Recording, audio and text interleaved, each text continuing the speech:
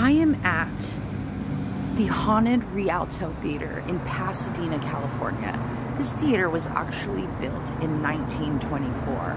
It actually played vaudeville in a lot of old movies during that time, old Hollywood.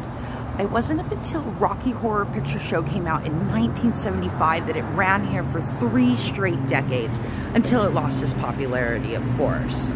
You know, in 1978, it became part of the National Register of Historic Places, which is awesome, because if it wasn't for that, this theater would be torn down, along with a lot of other things around here.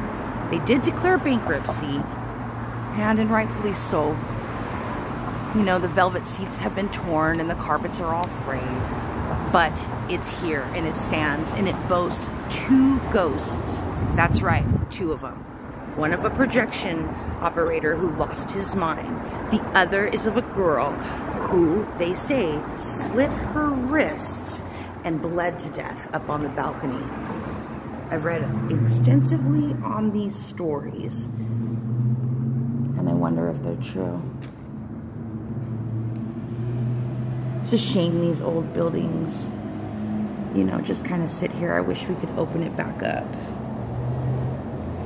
It boasts 10 dressing rooms and some gargoyles, and they say it's haunted.